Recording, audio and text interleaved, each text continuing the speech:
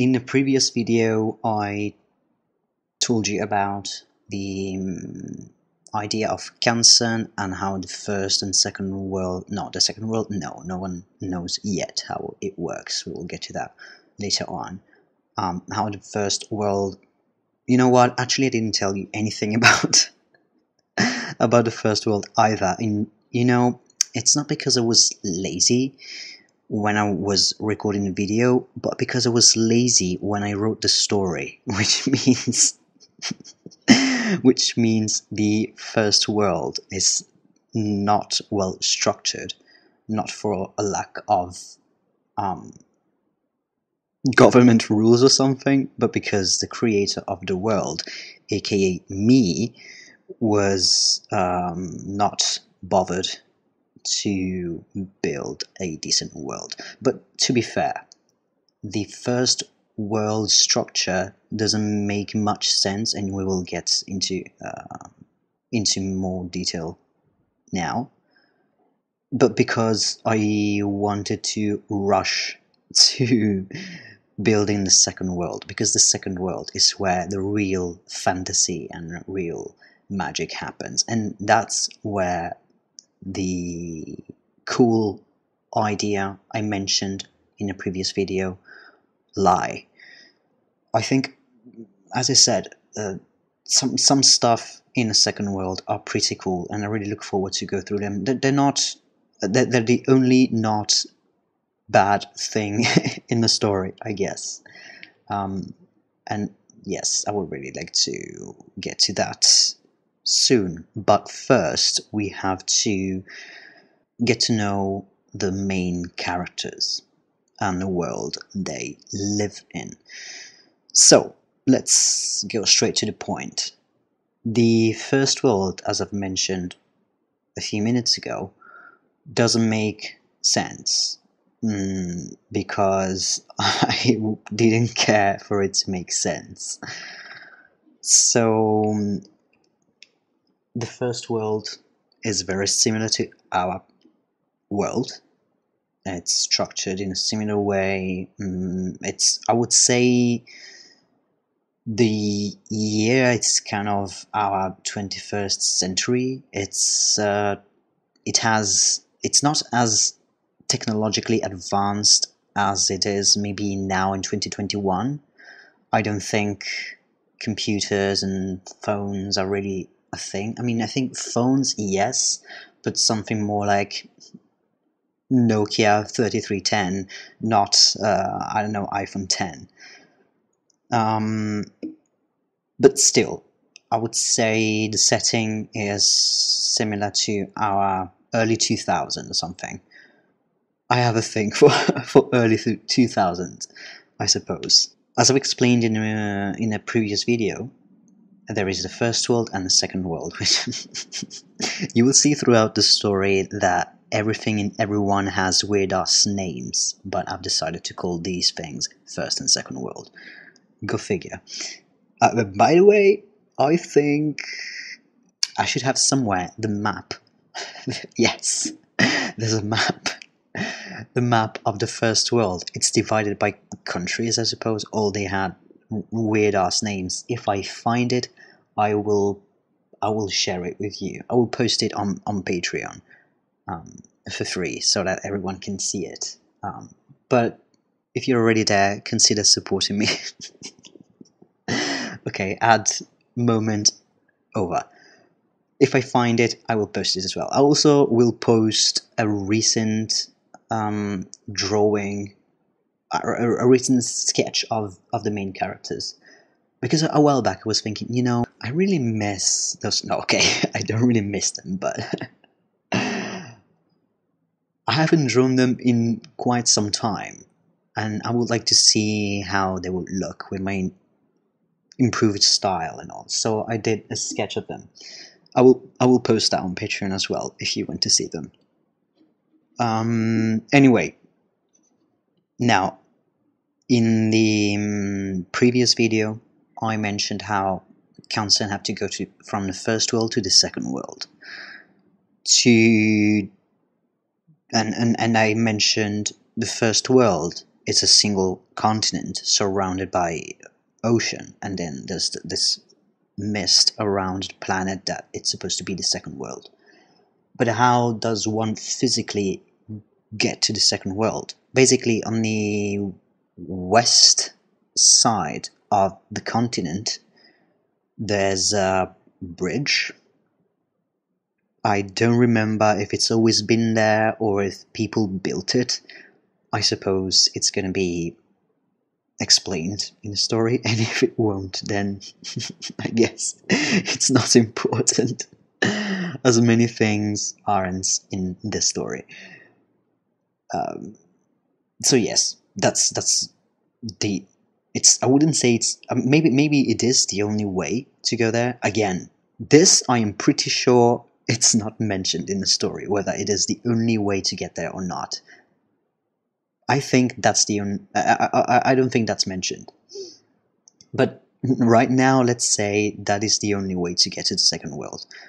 I don't know if you would be able to just, grab a boat or something and try to access it from the other side. I suppose someone tried to do it throughout the centuries. Who knows? Because 2015-year-old me 2015-year-old me? No. 2015 me wasn't bothered enough to go in depth on that aspect. Anyway, so there's this bridge. I don't know, I suppose I really felt the need to tell you that. Now we will get to how society kind of sort of is structured in the first world. Basically, Kansen, for some reason, most people hate them, and it's never explained why exactly people hate Kansen, or at least like the governments and such, they don't help or support Kansen. They just pretend they don't exist or something. So, for example, if two people become Kansen, there is not, considering the time and age that the story is set in, so it's not in the Middle Ages that, it could be complicated, for example, to communicate between a country and another. No, that's not the case. It's a rather advanced society, I would say. So society would have the means to, for example, build a network in which Kansen can find themselves and try to find each other more easily, so that they would have also more time to spend with the family instead of being around the world looking for the other person. This thing doesn't exist in this thing doesn't exist in the first world, and there is no reason why. This thing doesn't exist in the first world, and you'll be thinking, oh wow, so okay, the government knows a lot of stuff, and they don't want to help Kansen because they want to keep their own secrets away from the public. No. No. That is not the case at all. There is not even some mystery around it. Literally, governments don't give a shit about Kansen. If they find out that there are some, I don't know, research labs or something trying to discover more about Kansen or the second world, they will dismantle them or something. They will, I don't know, kill everyone that tries to... No, I don't think they do kill people that try to investigate Kansen, but they will get in their way. And as you said, it's not because they are hiding something, but because I don't know, because I needed I needed it to be difficult for characters to find each other, which, by the way, won't be difficult because I'm already telling you it's not gonna be difficult. Anyway, so you can already see a very clear lacking of understanding of how to build a credible society. I like it how I wanted to build some mystery around the whole thing, but I had no idea how to do that. Anyway, okay. I'm saying enough with the first world, not because I want to cut it short, but because there's literally nothing more to say about it.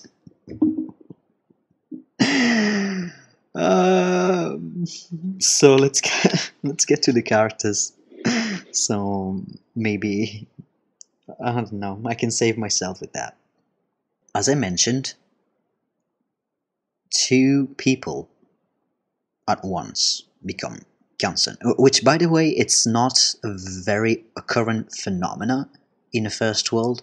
I think also it's I don't know exactly how many people live in the first world, but I would say, I don't know, not 7 billion. I think 7 billion is way too much.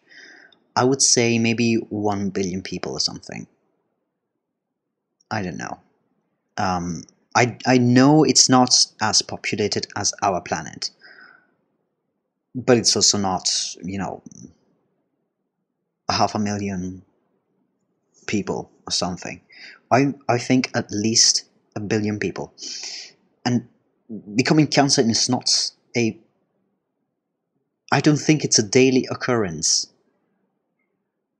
Again, it's not told in the story. This is me speculating about my own story. I don't think it's a daily occurrence. So it's not rare, but it's not as frequent as... it's not a very frequent thing. But anyway, it's always two people becoming Cancer. Obviously, one single person cannot become a Cancer. It has to be two people. But because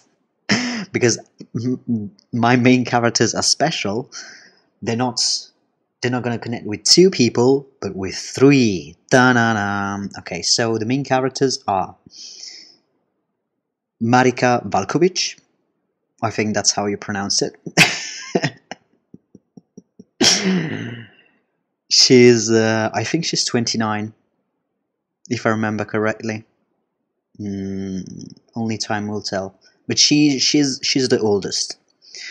She has purple hair, bright green eyes, and she is some sort of assassin or something. She works for an organization. Sorry, I'm laughing because I've just remembered how the organization is called, but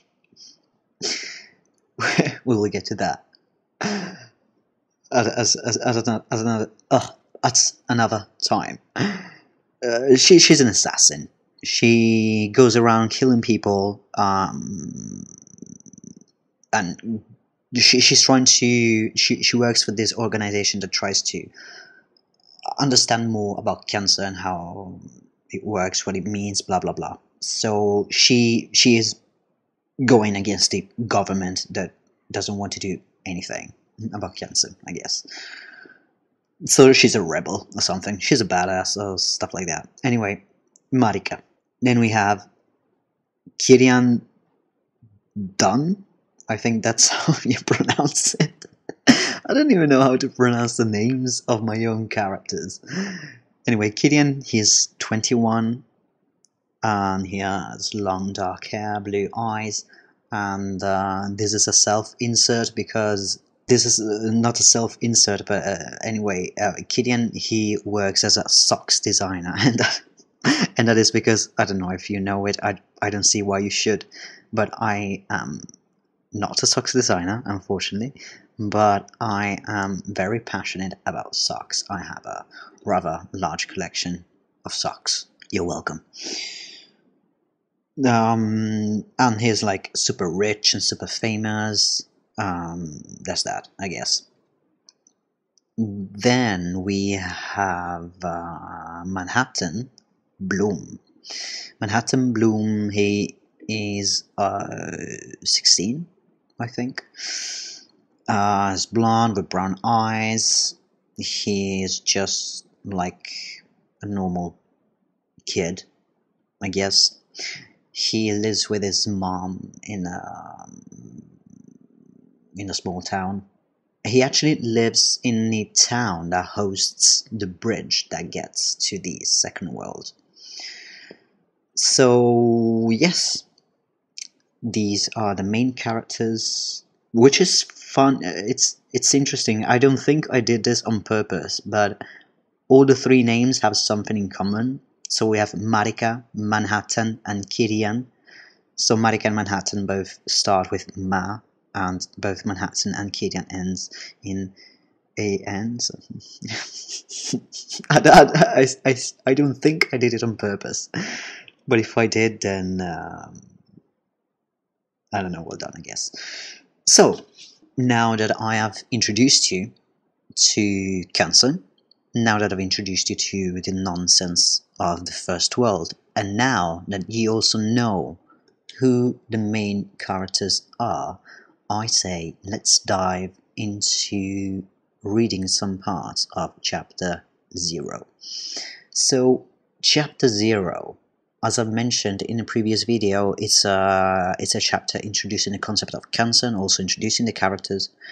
And it also introduces the fact that the story is not set at a specific time.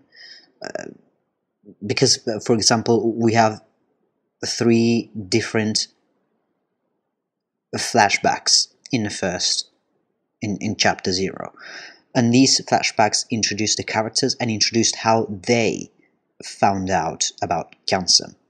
And these chapters, these flashbacks are dated. For example, the first one is dated 10th July of 69, so it's not known whether it's 1969, 2069, or whatever. So we're already set into that kind of I don't know what I was saying.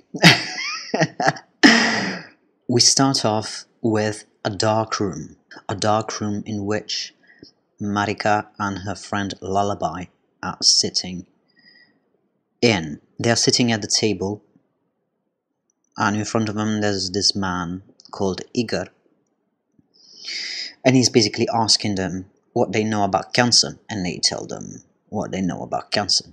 So another thing I mentioned in a previous video is how the one of the 2 people gets the name of the other person. It appears as a marking, as a tattoo on their arm, and that will help them find the other one. But the other one doesn't get the name yet. They will get it only when the 2 of them will meet, which, by the way, also this thing is never really explained, and my assumption is that this was yet another attempt on my part to make the finding of the other cancer more difficult. But as I said, it's not going to be difficult at all, so let's go on. So Igor is explaining some cancer-related stuff to Marika and Lullaby, and he's mentioning how the other person doesn't get the name yet, but they have to know that the connection happened. And how do they know? Igor enlightens us with this sentence. The other doesn't get the name, but feels that a connection has been made. The overall reaction is a sense of loss and confusion, but without worry or fear at the same time. Lullaby says, sounds confusing and weird to me. Igor, well, cancer is a bit of a weird thing after all. Okay. Then we are introduced to Manhattan, how he finds out about cancer. He's a kid, I don't know, 8 or something, and he's going back home, I think. He lives, as I said, near the bridge, so his town is close to the ocean. So he's going. I don't know what why I felt the need to tell you this. So he's going back home. By going back home, he passes by the house of his teacher, Mrs. Coy. I wonder if Mrs. Coy actually has a name, or if Mrs. Coy is just like if she has a first name, of if Mrs. Coy is is the only way we will ever know her throughout the story. I don't know. I don't know why I've questioned this just now. Anyway, he's going home. He sees the house of his teacher, Mrs. Coy. Mrs. Coy, she's outside the house with another woman. We later find out that's her sister, and her sister is showing Mrs. Coy the name on her arm. Mrs. Coy and his sister and her sister notice Manhattan has seen them, and the sister gets scared, and Mrs. Coy tries to comfort her. She tells her to go inside and she will talk to Manhattan. So Manhattan has no idea of what Gansen is. He has no idea what's going on. But he asks questions. And Mrs. Coy explains to him the concept of Gansen and how the first world how the first world hates it. So obviously, because the First World hates Gansen, they try to leave the population ignorant about it. So they never talk about it, they don't explain it, like they don't teach it in schools or something. But Mrs. Coy explain this to us. Mrs. Coy says, sorry, this is just one of the names that exist in a place called the First World. Onehal is not very Gansen friendly, and I think they're doing wrong. I'm sorry you found out about it this way. All we have about Gansen are mere theories. Some say it's the end of the world, others think they're sacrifices for the gods, or something silly like that. It's hard really, because Gansen doesn't leave any trace behind and so nothing to work on. I heard of some tribes in the east who worship it and would do anything to be chosen, which, by the way, I think it's kind of easy to be chosen. You just plan it with your friend or something. So maybe there are many Gansen. And what I told you at the beginning is just nonsense. I don't know. This is another thing that, I mean, Mrs. Coy says this, but it's never expanded upon. So it's just words left floating about and never get picked up again. But she continues, saying that my aunt used to work at the bridge, the one to get to the second world. She used to work at the bridge and met many Gansen. While bringing them to the border, she would talk to them, and eventually she told me all she knew. People in our village kept saying she was a weird lady for being interested in such thing, but she couldn't help it but find it fascinating. I agree. I mean, I also don't get it why people would think she's a weird lady or why they hate Gansen. Mrs. Coy, I'm with you. Then it's a back and forth between flashbacks of different characters. So now we are introduced to the character of Gideon. Gideon is with Julian. For some reason I really like the name Julian, and I've named a shitload of characters Julian in my stories. This is another Julian. So we have Gideon and Julian. Julian is Gideon's boyfriend, and I think they are home or something, and they're just talking. So Julian, he, from what I have read in these few pages, Julian, he's a student at uni. He will never tell us what he's studying exactly.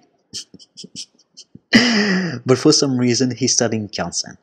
Maybe he's gonna be a doctor or something, I don't know. But he's studying Gansen in uni for some reason. And we'll never know what I don't think it's his specialization, or maybe it is. I don't know. It doesn't matter.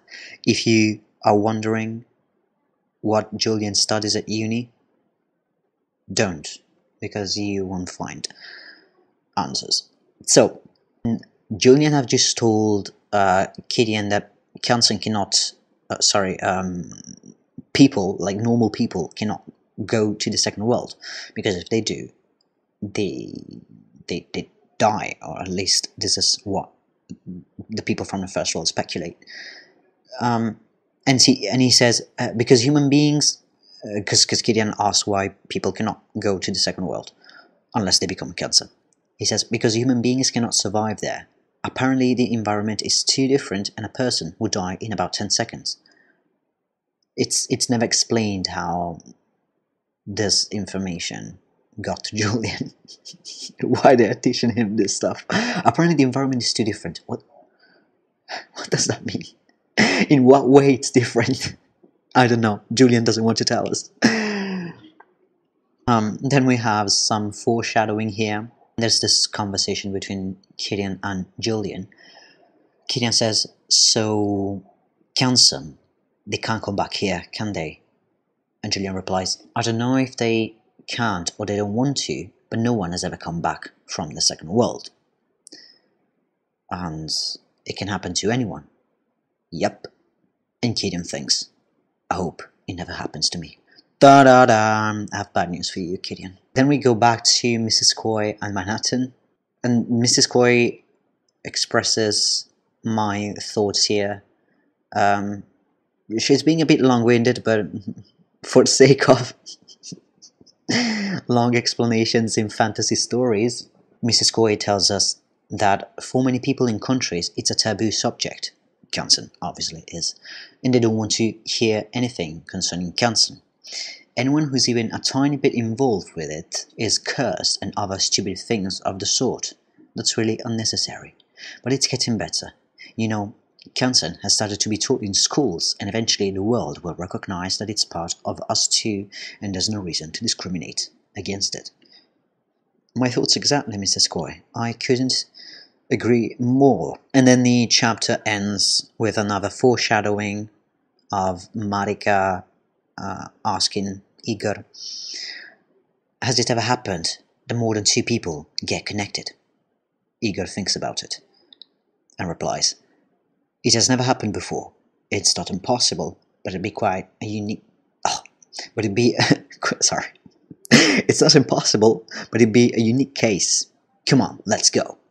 And they leave the room and go wherever they have to go to do some crimes and stuff.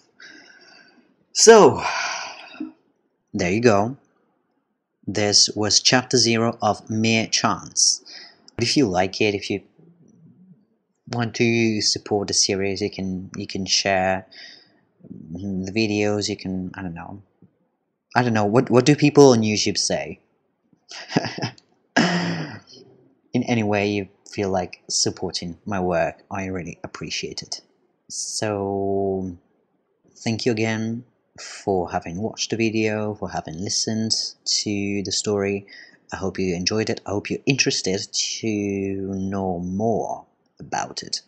I really look forward to tell you more. Next time, let's see, because from what I remember, the first 3 chapters are a closer look at the 3 main characters. And I think... Sorry, I'm scrolling through... Jesus, how long is this?